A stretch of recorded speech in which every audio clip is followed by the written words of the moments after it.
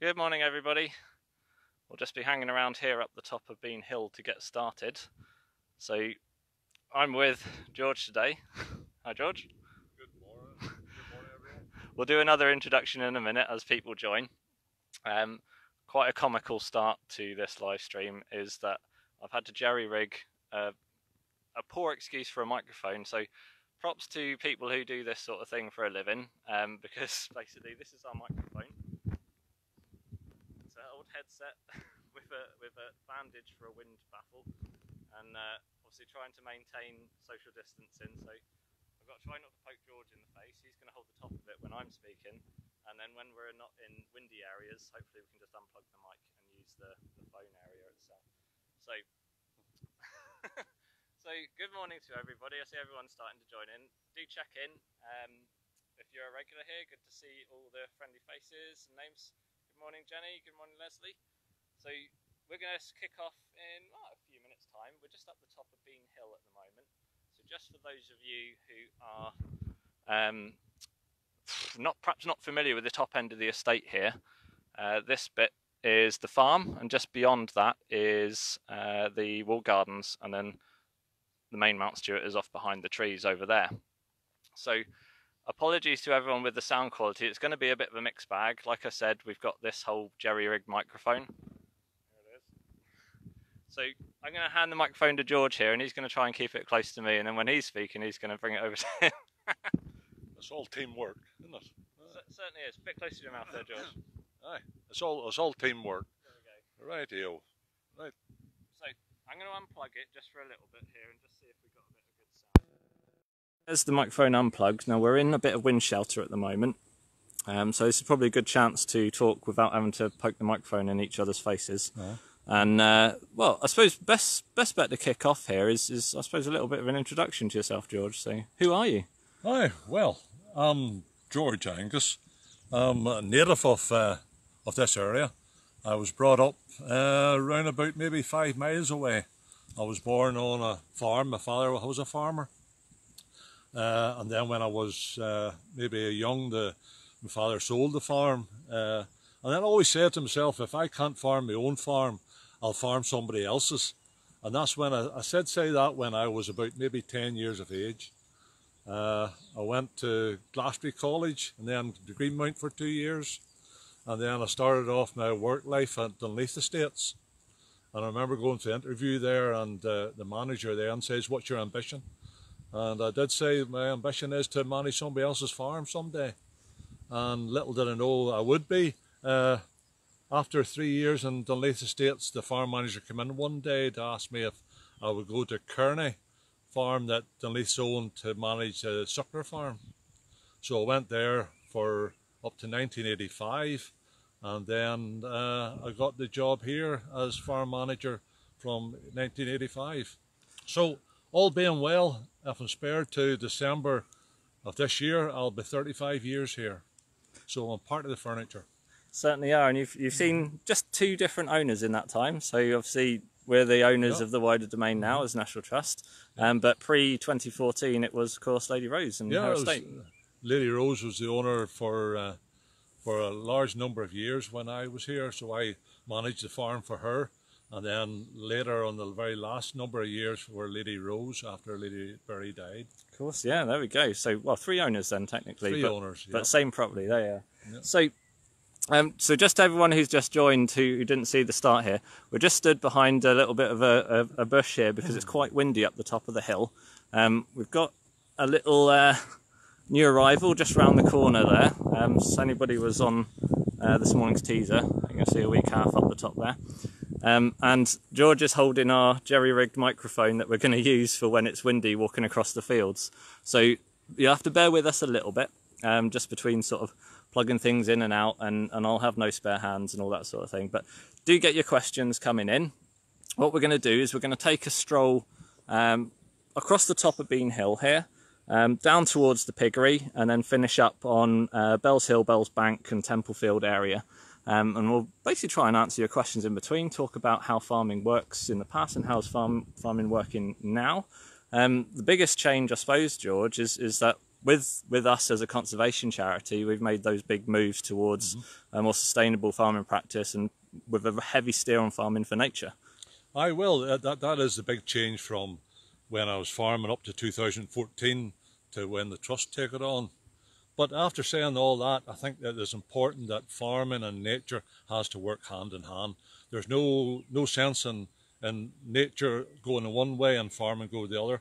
They have to work hand in hand for the benefit of both.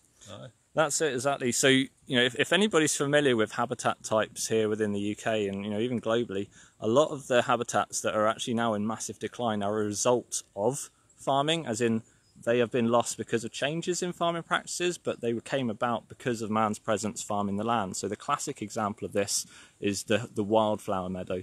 That's a classic hay meadow, and that would have been done with usual single hay cuts a year, maybe two, winter grazing and so on. But of course those practices have changed, and we're obviously having to get more and more out of the land with more and more inputs as well. But of course, it is a balance, George, you're absolutely right. And here's a chance to perhaps look at some of those things where they meet in the middle on our journey over today. So that's probably a good chance. I think that's very important. Yeah, to make a stroll across. So what I'll probably do is I'm going to get the cable. So we've got to still maintain our social distance in here and all of that. I'm going to plug the cable in, but do let us know on screen if it gets particularly windy. I'll plug it in and hopefully we can go. But it just seems that the wind has dropped ever so slightly. So I think we'll try without it to begin with. So I suppose we've got a really good 360 view here, and for any of the historians up here, I can feel the wind already, there we go. For any of the historians who are familiar with the estate, Bean Hill here was potentially the proposed site of the house originally, and you can imagine why they would have put it up here. You've got basically straight down views of the loch there, a full 360-degree view all the way around the landscape. And of course the farm and this potential site is right in the middle of the domain. But that didn't happen. So there's a reservoir here instead, or certainly an old reservoir tin. Tell us about that. Yeah. Well, this reservoir was not working in my day. The idea was to pump all the water up to high places in the farm, and there's a lot of tanks and places in the farm. So then the gravity fed into the lower parts of the fields. So that was why this was here, and it fed in through all the lower pits right out round, and that's how the water the fields in them days. That's it. So, of course, you know, no good mains pressure like we get now. We get about 8 bar coming into the estate. Very good mains here, like definitely is. And we notice it when we've had a few water cuts in the past, having to get the bowsers out, and the cattle will go through a 1,000 litre bowsel in no time. So now the dry weather, the cattle do drink a lot of water, like. So that's a good chance. We'll head across the field here, and George, if you want to tell us about what's in this field and what makes it slightly different from perhaps a normal field. Well, this field here at the present time is spring barley. This was sown around about 3 weeks ago. It's coming up reasonably well. The only thing I would say is just a lack of moisture, because here you still see there is some lime sown on this field and some fertiliser, and it's still sitting on top of it. It's not washed in yet because of the lack of moisture. But the plants are coming up and they're reasonably well. This is a spring barley crop, and on the edges of all the spring fields crops this year we have put a 2-metre margin of wildflower meadow right round each field. So it should be a good job for both for the eye and also for wildlife. That's it. So I mean, things got a really good start with the warm days. It's still been pretty chilly at night, perhaps up until maybe last night, I suppose, really. It is, yeah, it was. Last night was warm now. This area here, we're trying the far side of this field. There is a wee lane down in between here, and this far side was sown in spring barley as well, but it is undersown with herbal ley, which is a grass base with herbs in it, herbal ley. So this is something new that we're trying this year, is the herbal ley, and we have 4 fields of it going in this year, and all different ways of putting it into the ground. And this is undersown, which means it's put onto a crop and then it's sowed with the crop, to get it established. So when the spring barley's cut off it in August, September time, the herbal will be underneath and be ready to grow. Great, so it's like two birds, one stone, which I always sort of say is a bit of a bad analogy for working in conservation, but it's one of those things. So we're just coming up to what's the edge of the old ha-ha wall that surrounds Bean Hill, and one of the shelter belt screens that just spurs out from Farm Lane there. And it's nicely calmed down out of the wind again as well. So we're going through the rotten moss field. Might as well go straight across to the piggery, or should we go through the lane? What do you think? Well, maybe go through the lane. There's a bull in there. Oh, right. Okay. So most of the bulls are fairly docile here, but you don't want to take chances. Thank you, George. So something I've noticed this last week or so, going by previous years, a little bit behind, but all the dragonflies and damselflies are starting to hatch out from the lake, and what happens is they tend to come out to these fields and the field margins here, and whenever we walk down here you quite often see all of the common blue and the red darter dragonflies and damselflies. Do you ever notice them, George? Are you too busy on your missions? There are. Well, I normally look at cattle rather than them, I tell you the truth. But it's a wee bit late this season. If you look at grass growth and the chart of grass growth, it is about a fortnight behind what it was average, and it hasn't peaked the way it should have peaked. Last year was an exceptional year for grass. It was one of the best year I have ever known. And then the year before, if you think back to 2019, and it was a very, very dry summer, and all these fields here were just like it was very, very poor. It's around July time. Yeah. So we're getting a few comments here that the wind is a bit windy here, so I'll tell you what, we'll just plug it in until we get into the woods here. It's amazing how much wind noise the phone picks up here, but this jerry rig thing, not bad. I think it's not bad. A bit of MacGyver work here, so I'll just plug in.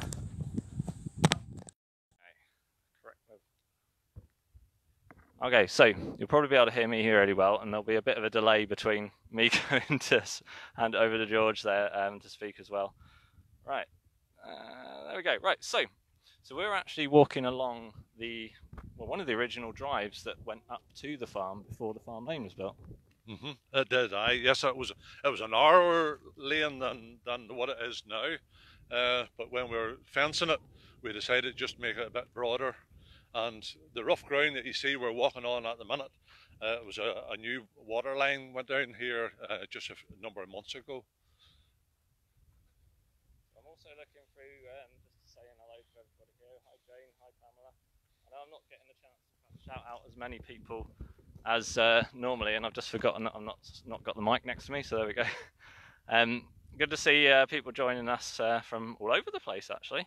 Get my rubbish little gimbal level, there we go. So here at Mount Stewart, National Trust themselves aren't farmers, and we do all of our farming through tenants, although there are some in-hand farms around Northern Ireland and England and Wales, but we could not do what we do without our tenant farmers, and we're basically striking a balance between their business needs and sort of our conservation aims, and generally it works, doesn't it, George? What's your take on it, having been both sides of the coin? Well, I think we're very fortunate here at Mount Stewart. The tenants that we have are very, very much in line with our thinking, and they're with us now 5 years, and they've still stayed the same, and it's been very, very positive relationship. I think the important thing is having a good relationship with the tenants. If you haven't got that, they'll not work with you, and vice versa. Yeah. I'd say that's probably a mantra for just life in general. Yeah. Oh, it is. Yeah. So, who have we got here, George? This is a shorthorn bull from one of the tenants, and this boy here is called James. I don't know why he's called James. I think it was my grandson named him James. So he's about 6 years old, and we'll be seeing his sons and daughters later on.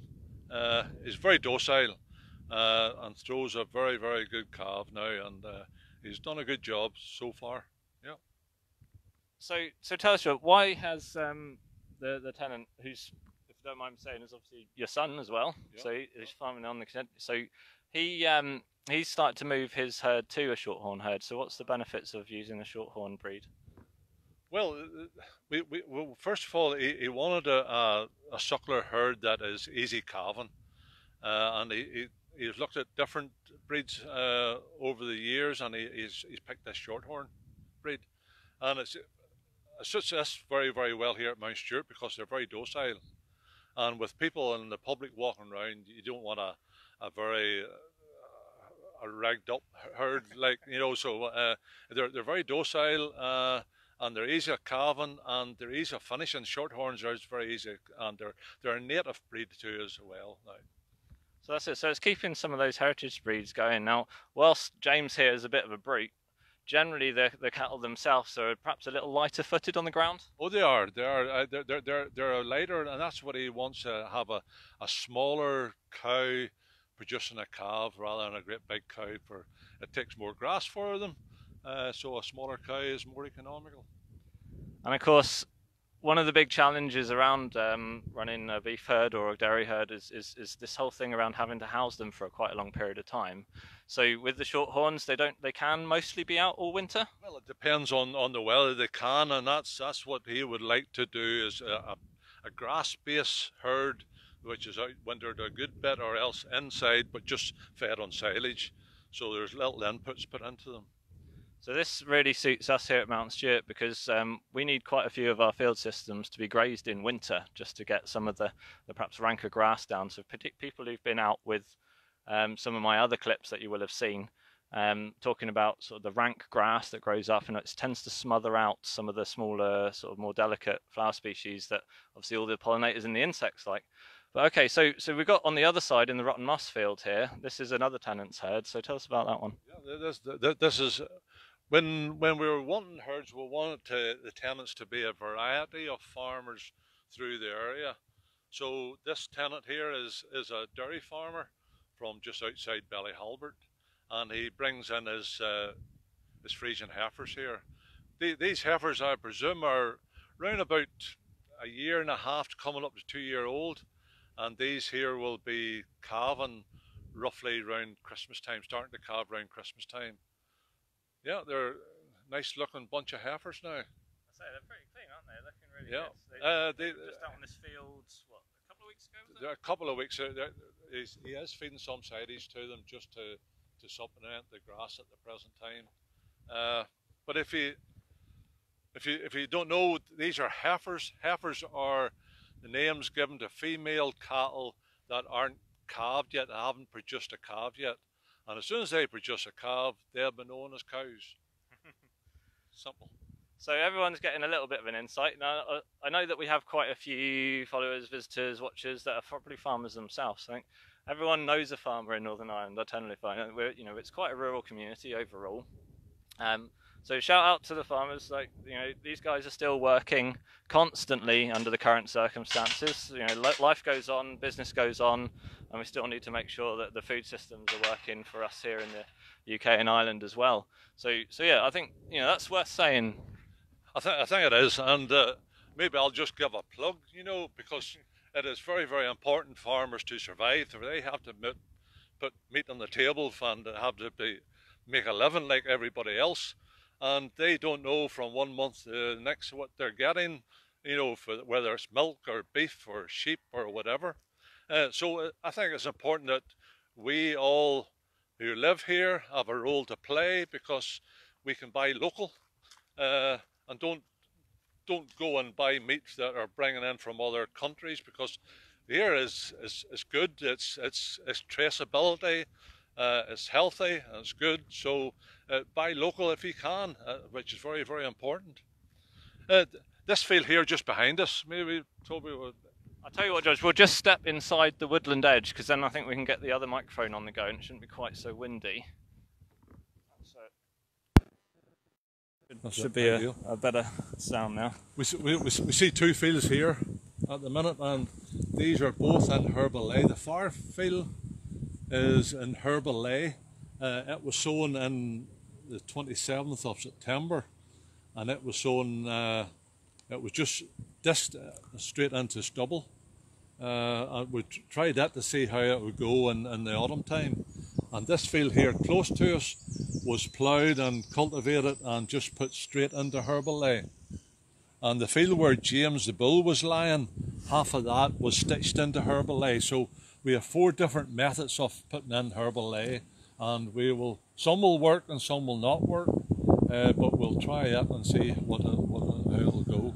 So when you say stitching, George, just for people who don't know the farming terminology. Aye, well, stitching is not ploughed or cultivated in any way. It's run over with a harrow and sowed at the same time, and then just rolled into grass. The grass was ate off as much as possible, so it gives the best chance for the herbal ley seed to germinate. So we've just got a few questions coming in from some people who have perhaps joined a little later on. They're asking what's a herbal ley. So if you want to give us a 30-second rundown roughly of what that is. Good question. Herbal leys is a grass, all grasses, which is, even this here is perennial. So perennial means constantly growing. It doesn't grow and then die like an annual. No. It's constantly growing, and all grasses are basically, all the fields in grass are basically perennials. And herbal leys, there is a certain amount of perennial in it, but also herbs as well. When the herbs are deep rooting plant, if you take the perennial grass, the roots would only go into the soil that much. So when it's a dry summer, these roots cannot get the moisture, and that's why fields are burned up. The herbs in the fields here, the herbal leys, they are deep rooting. Some of them would be as much as maybe 2 feet into the ground, which opens up the soil, which they can extract the moisture from deep within the soil, so it stays green and stays growing right out through the year. Also, there's a lot of clover in it, which draws the nitrogen out of the air and puts into the plant, so there's less bag stuff put into it. And that's the big thing that we're trying to, so less fertilizer put on the ground, but at the same time getting production, and also good for wildlife as well. So that's it. So in a roundabout way, I mean, a lot of people may have heard of things like no-till or reduced till, so like turning of the land. So this is a way, one, to sort of avoid having to turn the soil too much, which saves on fuel costs for a start, which is great. But also, like George says, it's drawing up nutrients and water from deeper down in the ground, so it's a more sustainable crop that can tolerate, I suppose, these increasing frequency of extreme weather events. I think generally farmers today realise that, you know, the most important commodity they have isn't the machinery or even their livestock on the farm. The most important commodity they have is what they're standing on, is what we're standing on, is the soil, is the ground. And it's important that we have to look after the soil. And if we look after it, it'll look after us as farmers. Wise words indeed. So we'll head on through the woods here, but I just thought I'd sort of round up. A lot of people have asked about the field names that are around Mount Stewart. So we're here in what's known as the water park fields. These ones, they then became sort of the paddocks during the stud field times. All this area in the mid-80s, mid-50s was fenced, and we'll see maybe some of the fencing off studs. There was a stud here, and all them there were all stud fenced for horses. So I think if I remember right, the fencing was a birthday gift for. It was a birthday gift for Lady Berry in 1955, and then I was told it cost £10,000. So 1955, £10,000 for a birthday gift. That was good now. Yeah. So how the other half lived, indeed. So we'll take a stroll on through the woods here. George, do tell us, if you know, there's quite a few names around the estate. Obviously, they go right the way back, and probably some of them actually originate from before the domain as we know it today was created. But do you have any idea where some of those names might come from? So we've got like Burby's ground, Girvan's ground. I presume some of them were the original, where they purchased the ground from. Maybe there were small holdings, and maybe they were called. We have the Flush Field, we have Burberry's, we have Stewart's, we have Cummings, we have Bell's, we have Girvan's. So I presume there may be small holdings where all the land was purchased from, and they just kept maybe the name of that person, and that's how they got the field names. Yeah. I remember quite a few years ago now, when I was working on the north coast, there was the Causeway Coast and Glens Heritage Trust commissioned a townlands and field names study. It was absolutely fascinating. Sort of they delved into the origins of this, that, and the other, and this stream was called this, and all sorts of things. But yeah, it's quite a long sort of winded history. Anyway, so we're just passing through Piggery Woods here. So on my right heads up onto New Hill. So that's where like the natural play area is and everything. On my left is what we call sort of Piggery Woods, although Piggery Old Woods, because this is probably the best example of the closest thing we've got to some ancient woodland. And I guess you guys can probably just see the bluebells are in through there as well. I'll see them a little bit more. And of course, obviously it was a real shame that we weren't able to be open while these things were at their full height, but you can still see they are there. They're just heading over now. They actually went over very quickly. They did this year now. So yeah, that's a testament to sort of the very warm day weather. There you go, you can sort of see quite a few more there. There we go, look at that. Of course, the quality of the live stream feed is only like 480p, so you don't get any high definition or anything, but you can see the difference between both sides of the woods. So here on the right hand side, it's just a little bit more in shade, and so they come on a little later. So these guys are maybe like 5 days past their best. It would be, aye. Whereas you look on the left hand side, and this is a bit more of a sort of sunny glade, a sunny bank, and they're just a little bit further on. Like good, yeah. You can just see there. So they've pretty much just come to the end of their flowering stalks there and turning over. So probably a good opportunity before we step out into the wind. It shouldn't be too windy up here. We'll just pick up a few of the questions. Jimmy says, are there still a few wee deer running wild in the estate? So Mount Stewart was never a deer park, which is interesting, even though considering it's a walled domain, which a lot of people think, well, maybe it was. No, it was never a deer park. However, there are a few sort of escapees from various collections around the peninsula that have arrived here. They're quite invasive species called a muntjac, so they have to be dealt with pretty quick. Because you can imagine what they would do if they got into the gardens here. So we've got a few other questions, let's have a look. So Colin Johnson says, how many acres are in the property? We'll probably divide it up between farmland and woodland. Well, the total within inside the walls is just short of 1,000 acres. And there is just over 400 acres of farmland. So that's what the farmland is, 400 acres inside the walls, and the rest is woodlands. I think there's 120 acres or so to the gardens. Yeah, I think that's about right. And then the rest would be everything from small pockets of woodlands, the plantation woods, laneways and things like that. Yeah. So I'll pick up a few more here because it's dead still here. It's lovely. So I'm just picking up. So Pauline asks, let's see, with COVID-19 during the time we're closed, will members get a refund? Just wondering. So there's loads of information on our website about that. So if you just pop up National Trust, go to the membership portal, and all the information will there about that sort of thing. But we would take the opportunity to say is that, we're a membership-based organisation and we can't do what we do without members. So thank you to everyone who are members and their support.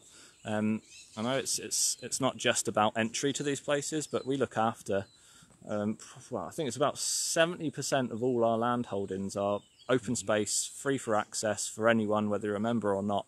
It still costs money to look after these places, to maintain the access on them and do the work that we do. So yeah, thank you so much for being a member.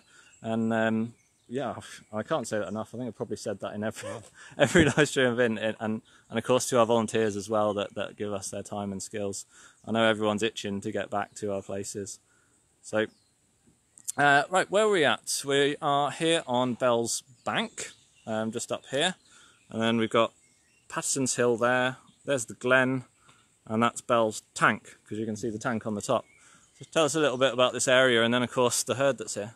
Well, I would say this is one of my favourite areas on the estate here. I think it's just roaming.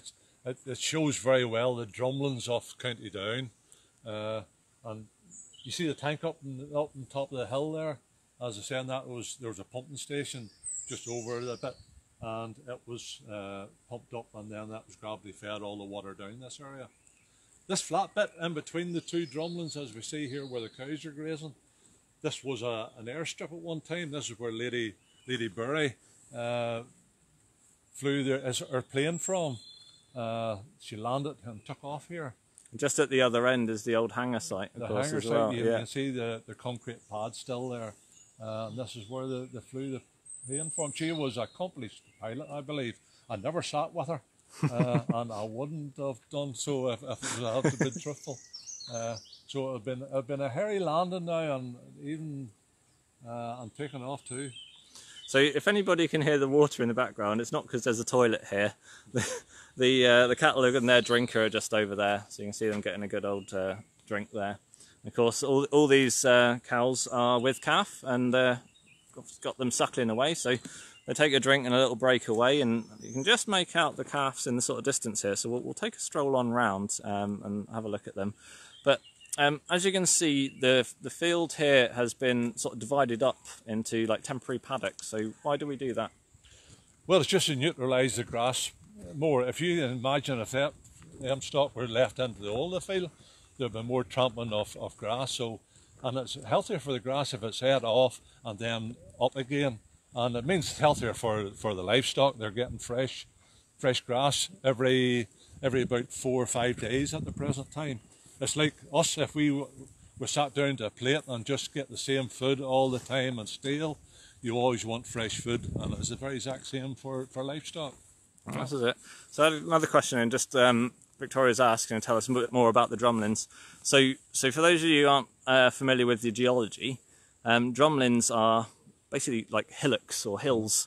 These are particularly big drumlins on the Alps Peninsula, and these are basically the remnants of the retreating ice sheets during the glacial age. So basically, as those ice sheets ground their way down from the north to the south, we're talking close to a mile thick of an ice sheet, they would grind up and pick up all sorts of things from the bedrock and the ground, and then of course as they retreated, they would melt and drop all of those particulates, and these form these sort of quite clayey sort of deposits, aren't they? Yeah. And that's probably what makes the farmland here so rich. Aye, the land here is good farmland, a bit stony, and that's why, because of the deposit of stones down here. When it's ploughed and all, you wonder where the stones all come from. There's every year, if you plough it, there's big stones come up, and they just come up to the surface. But no, it is good farmland. It is indeed, definitely. And of course, the other aspect of this is because we're also sat on part of a raised beach line, obviously with the Strangford Lock just over the hill here. You also have big sandy bands in there as well, so it can change from sort of 1 metre to 2 metres of a field from clay to sand sometimes. Yeah. So tell us a little bit about what's going on here, because a lot of people have sort of wondered, well, why are these strips here? And regular walkers on this bit of the Red Trail will remember sort of summer sunflowers and linseed and millet and cornflower and stuff. Well, this when we fenced this here around about 2015, we knew the public would be walking through here, and the hedges were tight into this roadway, but we decided to set the fences back into the fields to give the sense of wide open spaces.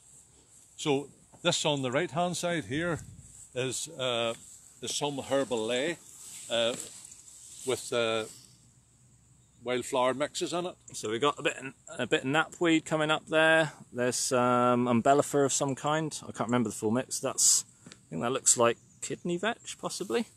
Yeah. There's chicory in here. I think that's chicory there. That's chicory, which is generally, if you see that there out there of chicory, the root is much the same depth underneath the ground. So you can understand why this will grow when it's a drought situation. So we've barely had any rain for close to sort of 8-9 weeks. There was a bit of a skiff last night, but as you saw in the field earlier on, it was pretty dusty. So these guys are romping away here. And this is red clover. Clover is a very, very important source of nitrogen into the ground, and there's a lot of white and red clover. You see the red clover just coming up through here, right? And it's very good for the bees and the flies and such.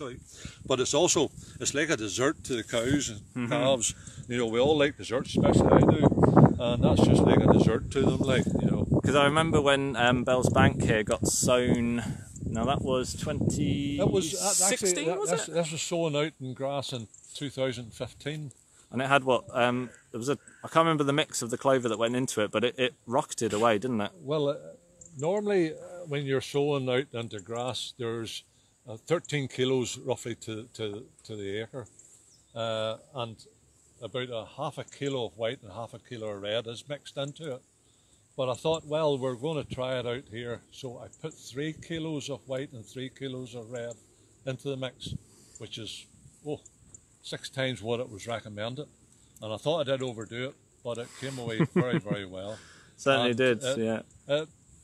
It's lasted well now, and it's done very well, and it's a great grazing field, absolutely marvellous. It really is, and I remember certainly towards the sort of top side of the field there, we're getting a little bit of sort of erosion. It was getting a little bare where it was sort of rinsing off a few times, so it was definitely needed to go into pasture at that point, didn't it? So here's the rest of Alan Angus's herd. This is some of the herd that these calves were born over the last 3-4 weeks. Some of them were only a week old. And they're a bit of a mixture of breeds of the cows, but he's generally moving into the red and white ones. That red and white one over there is a heifer that's come in this year, and this one here is a second calver.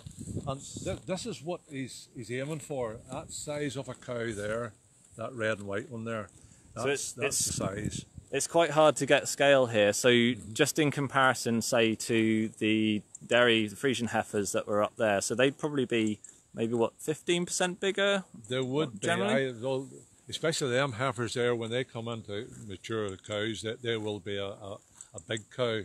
And there's some very big cows in here as well, but he's been moving away from them and moving into that sort of size of cow.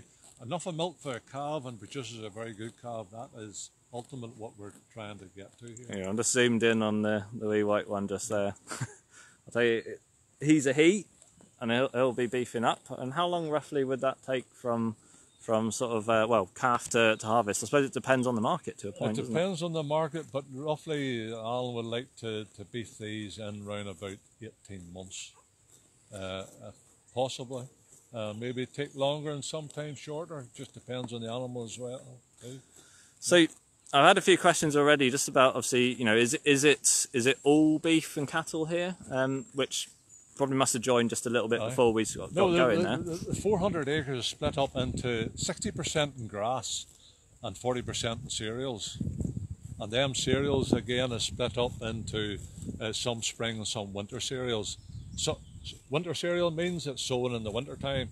Spring cereal means it's sown in the springtime, and then it's harvested at the same time, roughly August and September. So one of the important things about having a mixed farming system here, from our point of view as a conservation charity, is that arable fields provide a really important food source for a lot of the overwintering and migratory bird species that arrive here. So I'm just thinking of some of the species that people might be familiar with, like some linnet. Some of those might visit garden bird feeders as well. And we had not this winter, but the winter before, this whole bird cover strip that was sown through here, and then our other arable fields it was a flock about 180 to 200 strong of linnet on there. Of course, we even get the likes of the grey-lag geese coming in and having a bit of a forage in the pastures as well over winter. So we'll just have a look at that bird cover, because let's say this side was the one of the lay and flower mix went into this side, and the other side is more specifically for that cereal element, so the seed crop that comes usually, so it's flowering late July, August, but the important thing is the seeds, isn't it? And here there's three cereal crops in this mix: trichocale, oats, and barley. So with that there, we have some there coming up through a sunflower.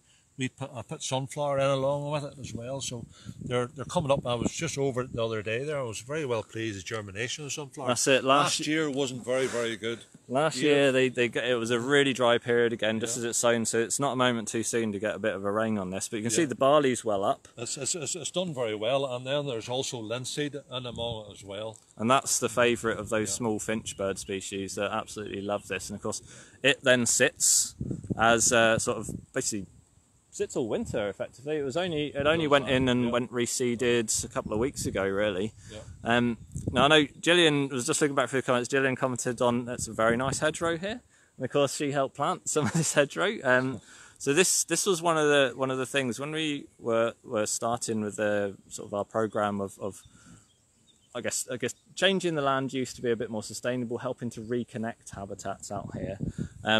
One of the things about Mount Stewart is it's got some really good corridors of woodland and things like that, but from the middle of the estate to the south of the estate down here, there are only 2 corridors of woodland. There's one just over the hill here, and then the other one's about 2 kilometres that way over here, and there's nothing in the middle. And of course, normally certainly in the island of Ireland landscape, you've got lots of hedgerows and things that connect things, and it's unusual to have such big expanses of field systems. And if you ever look on any of the maps of the area and outside of Mount Stewart, you can still see there's quite a lot of small field systems. Yeah. And then here in Mount Stewart, it was all about this design vista with this, the big. I mean, I call Bell's Hill when you don't, Bell's Tank when you don't see the tank on top of it, looks like the old Windows 95 background. So one of the things we made a decision was just to knit quite a thick old hedgerow in between the glen there and Piggery Woods, and this is about a corridor. It connects these parts of the woodlands together. It's also a corridor for all those bugs, beasties, birds, and so on. They then have the opportunity to spill out into the fields, and of course. This probably nicely segues onto what's going on up in Templefield, actually. Yeah. So we'll move forwards a little bit. So as those corridors of habitat help the bugs and the beasties work their way out through, and then of course out into the fields where they can do their thing, staying on top of all the problem species like greenfly and what's the other? There's a beetle, isn't it, that affects barley? I can't remember its name. Do you remember that one, George? Well, here's a test. there is a beetle. I couldn't do it off the top of my head. I don't know the name of it. Forget it.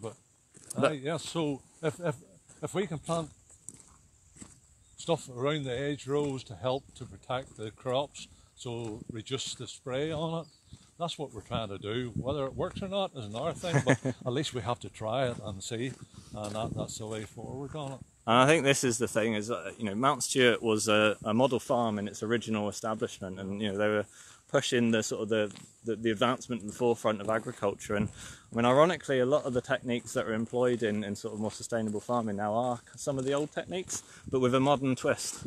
Yeah, if you look at farming, we're going back to nature, but also just to incorporate everything in together. And some of the old things are coming back into, we need more fibre into the feedstuff for the cattle. So yeah, it's went too far one way, and I think now we're pulling back the other way as well now. That's it, and like everything, and I've talked about striking a balance enough, probably from my role as a ranger and sort of the visitor access and conservation side of things. So farming in nature's also a balance there too. It has really good benefits, but of course as long as it's done in a balance and in the right way. So we're just passing by, all the calves are up this end of the paddock. They're all just chilling. They're always really interested in what's going on though. So yeah, we're talking about corridors. So we're just heading off. So we've got Bell's Bank to the side of us, and just beyond this is the Templefield. So this is one of almost the biggest field system, isn't it? It is the biggest field in the estate. There's 36 acres on it. When I came here first, it was all divided off into stud paddocks, and there were 7 stud paddocks in it with about 5 acres each. So we'll see the remnants of the old fence, as I said, later on here. But it's the biggest field. It's the flattest field we would have on the estate. And yeah, it's a good field to work with machinery. I think that's the biggest change. One of the biggest changes I've seen over my time in farming is that machinery's got bigger and bigger and more powerful, and more expensive as well. I remember I bought a tractor in 2004 here, cost 21,000. Lady Berry thought it was wild money in them days. That same tractor today is 80 to 100,000 pounds. And that's one of the smaller models. And as that's well, a small model. you know, it was 120 horsepower. Now there's tractors 200, 250 horsepower.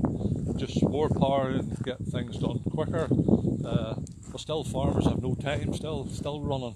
You know, that's the way life is. Although we've slowed down with the COVID-19, I think we've all slowed down.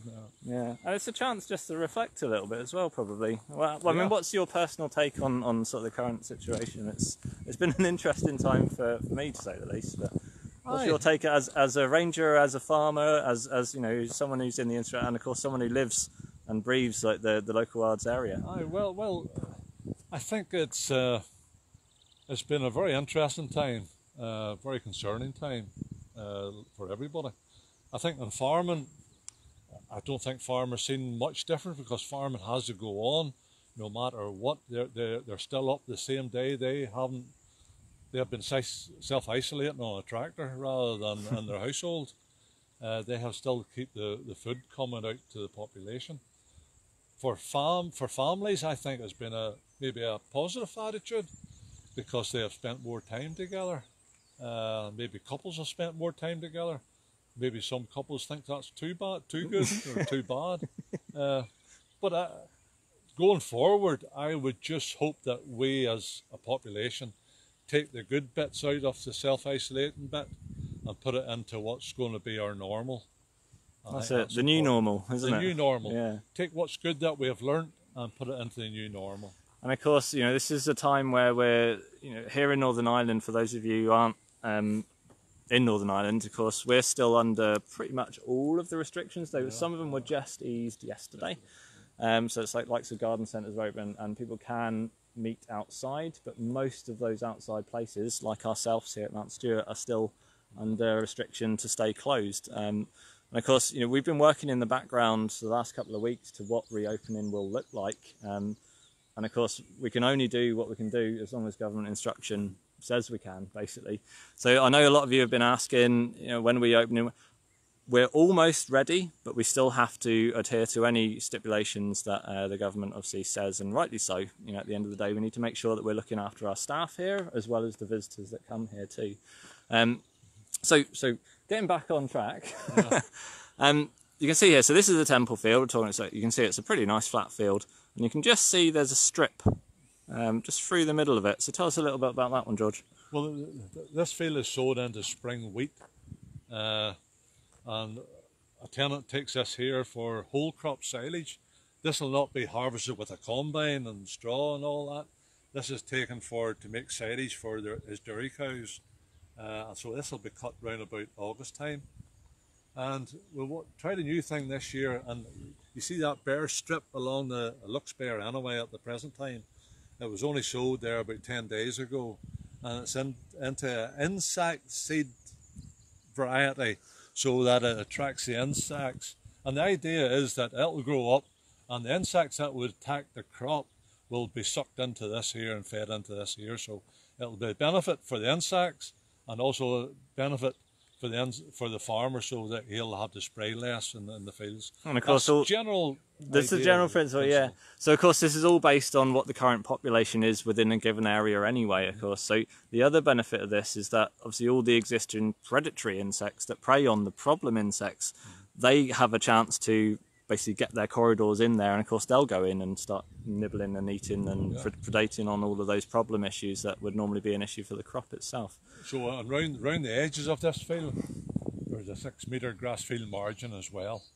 So people will have seen on my Twitter feed last week that announced that we've really happy to have a breeding pair of barn owls.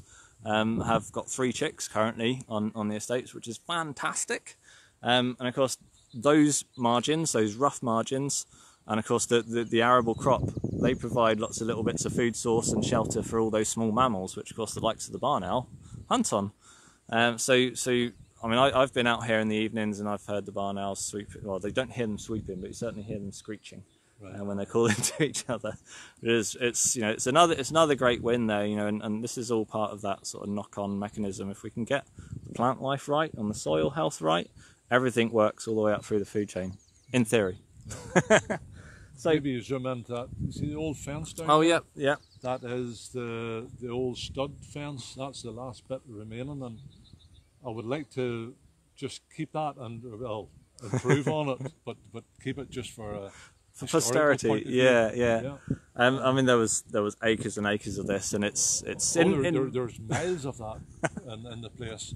So we had to. That was another big change since the trust took over. We decided we have to fence everywhere to keep the public and the stock separated. You know, it doesn't do with the livestock walking through, the public walking through livestock. So we, over the last 5 years, I suppose we have fenced around about 20,000 metres of fencing. There's been a lot of boundary fence play. I'm just looking. There's a buzzard just circling around there, and it's sort of being pestered by a hooded crow as well. So they're just starting to rise up on the thermals of the morning. Oh, there we go. So there's a couple of breeding pairs of buzzards on the estate, along with sparrowhawks and long-eared owls and things like that as well. But yeah. So you know, if we're talking about sort of where does membership money go? You know, obviously it looks after all of our built heritage, which are absolute money pits, and I'll happily say that as a ranger, because you know the countryside in terms of what we do out here is, you know, it goes a long way. Your membership contributions here. So one of the direct obvious ones, of course, is boundary maintenance, pathway maintenance, things like that. But then we've also got the likes of pursuing our research projects that help inform things.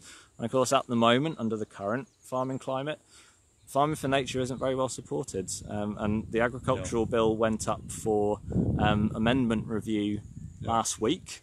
And unfortunately, one of the most important amendments I was quite disappointed to see didn't go through was about supporting local and British produce. So it's basically undercut the entire UK farming industry by opening it to poor quality welfare imports. It's just at the minute it's very uncertain time for farmers at the minute. You know, the COVID-19 has reduced the price of beef and reduced the price of milk because the restaurants aren't open, the hotels aren't open, so they're not using the same amount of stuff. So it's a very, very uncertain time for farmers, and with Brexit, you know, going out of Europe, it's just a very, very uncertain time for them. So that's why, you know, we always say, we're apolitical as an organisation, so we don't stand with any left, right, whatever it is, any party, but we do stand for what we do stand for as a conservation body. And when it comes to land, outdoors and nature and looking after the wider environment, you know, this is the long-term challenge and the long-term issue. Farming's part of that, and farming's also part of the solution. Yeah. So yeah, I mean, have a look at the agricultural amendment bills that are going through at the moment. The actual agricultural bill in its entirety is looking pretty good. There's just a few of these amendments which we're perhaps a little disappointed haven't gone through. But in principle, the agricultural bill will be supporting farmers basically to produce public goods. So they will actually be supported to make more of this happen. You know, more of these like wildlife friendly and farming for nature and more sustainable approach. So it's a promising future, but it's the usual thing, George. Is like we always say, like, we'll believe it when we see it. I think it will come that farmers will be paid to be more nature-friendly farmers, and I think farmers will embrace that.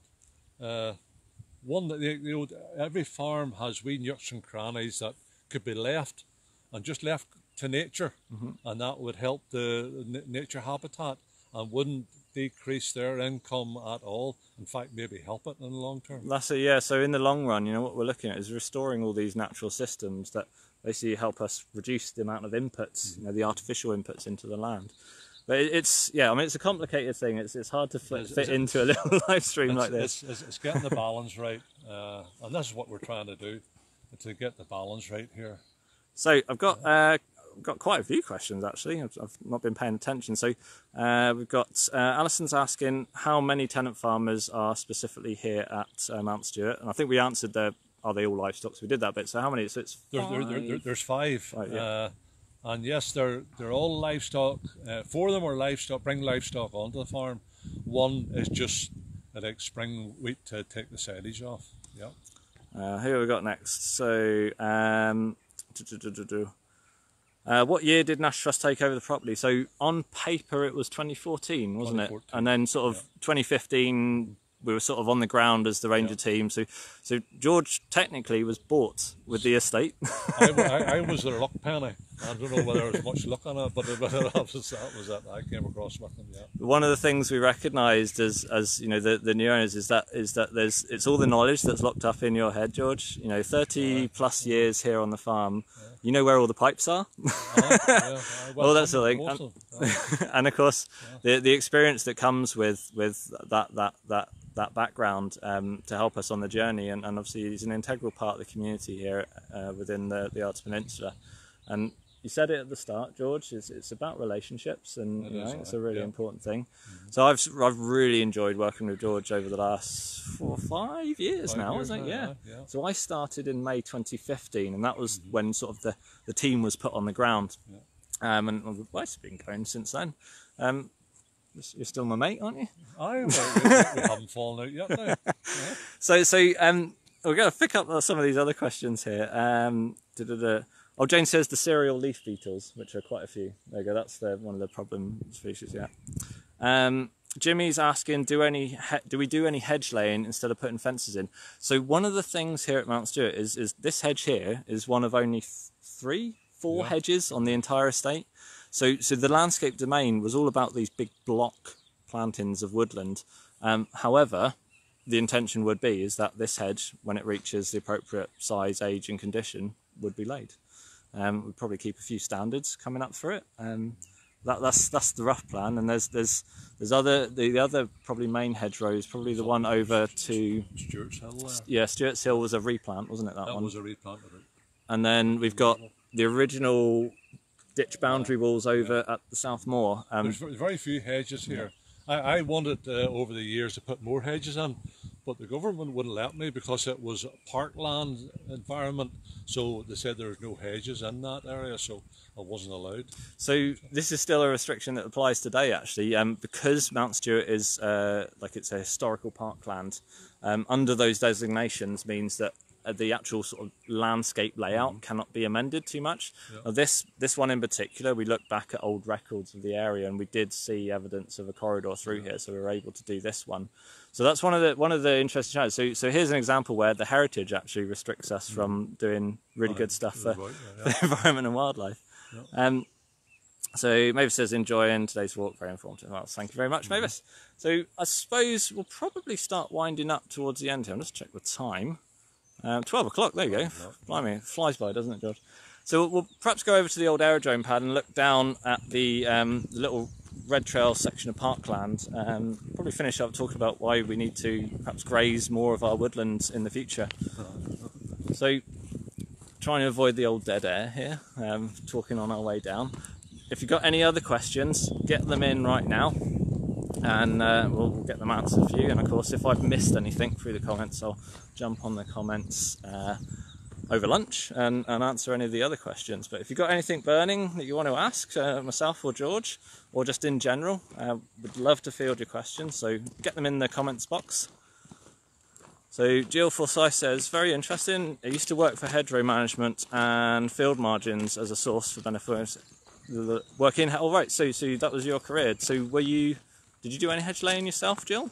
Be interesting. Yeah, it's something I've never seen a huge amount of here in Northern Ireland and Ireland as a whole. But where I come from, I'm from Somerset originally, and you know that was basically your staple boundary maintenance was all really nice, well-laid hedgerows. So I'm probably a bit rusty if I try to lay a hedge now. But certainly around the wider Strangford Loch area, the Strangford team are working on some of the hedgerows that have been replanted, and they lay hedgerows around the area as well. So Killynether actually has a hazel coppice. What are we looking at here?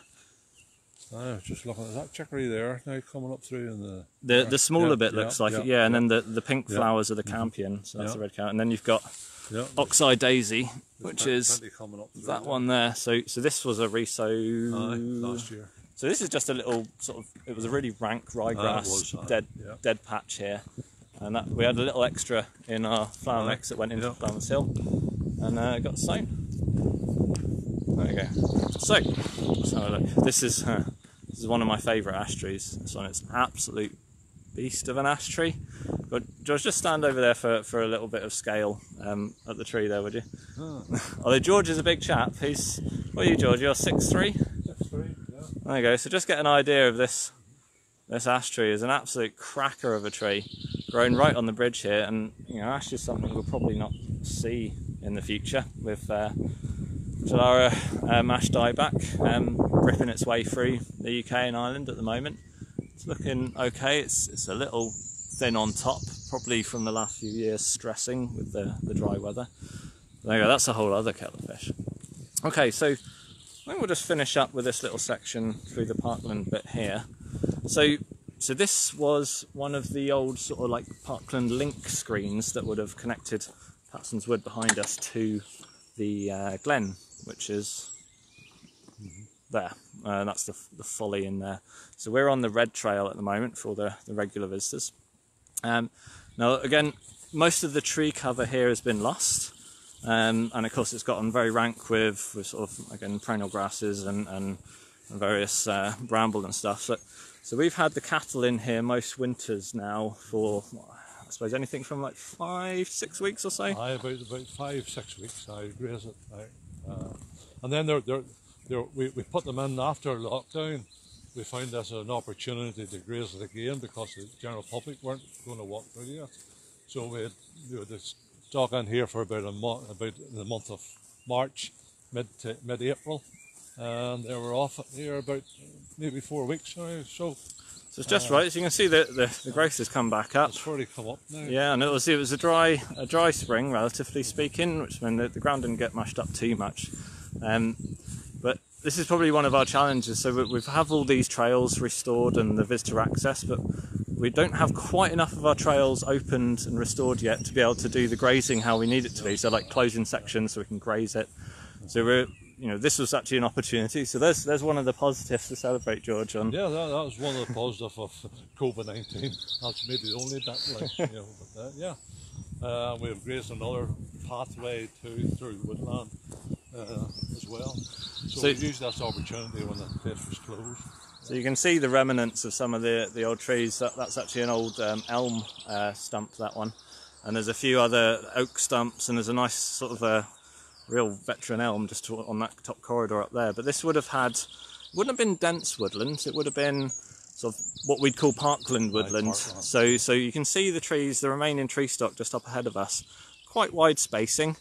And what one of our future plans is obviously to get this particular area restocked with as parkland style. So they'd go in with sort of full guard protection around them, so we'd still be able to graze it. And then we thin that canopy spread down to perhaps every 15, maybe in every 20 metres there'd be a tree. And that allows them to fill out into this sort of parkland style, specimen style tree. But enough light comes down so you still have pretty good grass growth. And that means you can still graze it. So I think that's probably us winding up. We'll just pick up any more questions that have come through. There's a lovely little bit of lesser stitchwort just here as well. Just covered in little hoverflies and so on. So we've got, okay, so Connor asks, what's your favourite type of tree? Well, what's yours, George? Beech. Beech? Like a beech? Yeah. We've got a lot of beech trees. Strong and robust and nice looking trees. Yeah, they definitely are. Asking me what kind of tree it is it's kind of like, oh geez, I can't decide, to be honest. I think, as I was talking about ash just a moment ago, just because it's fresh in my mind, I'd probably say ash actually. It's a really concerning that we're going to lose the ash trees. This is a big ash in front of us here from our landscape. They're really nice open form trees, so they make very nice woodland pasture underneath them. Ash woodland is really kind of quite light and airy, so you get lots of different plants on the woodland floor. So beech, beautiful, but it does shade out. Just as a little challenge to the beech. And of course oak woodland is, that's fantastic too. So yeah, that's a great question, thank you, Connor. What have we got here? So we've got Jimmy Graham also asks, have you noticed much difference in the last 9 weeks with people not walking about, for example, like plants growing and wildlife? I know I have. Oh yeah, well it has now. Well, it's been quieter anyway, certainly, but I think right enough. Well, I suppose it's a time of year when plants do flourish, and we've noticed that very much so. Primroses. I think there's more primroses this year than ever. Yeah. Primrose, they quite often appear in the middle of the paths, so when they're starting to grow, that they might get trampled out quite quickly. But obviously this year they haven't. I've certainly noticed there's less little sort of desire lines going off into the woods. We have our badger trails and things like that, and I think people sort of don't necessarily realise, we have the keep to the trails for a reason. It doesn't take much to trample bluebell woodland. Just pretty much one footprint will pretty much trample out that plant very quickly. And then of course you get the ground compaction from people walking on the plants as well. So yeah, I mean it's interesting. I'm certainly seeing more wildlife has definitely come into areas at all times of day. So like there's pretty much always a heron on the lake at the gardens at the moment. There were four cattle egret down at the Brackish Marsh, which is just behind there, most of the morning last week. And of course usually once daylight comes and we get some of our first visitors, they're off elsewhere. So it's been really interesting. I guess it's pros and cons. It has been bittersweet. I've enjoyed having most of the estate to ourselves, but at the same time, our role is also about helping people connect with the outdoors and encouraging that access as well.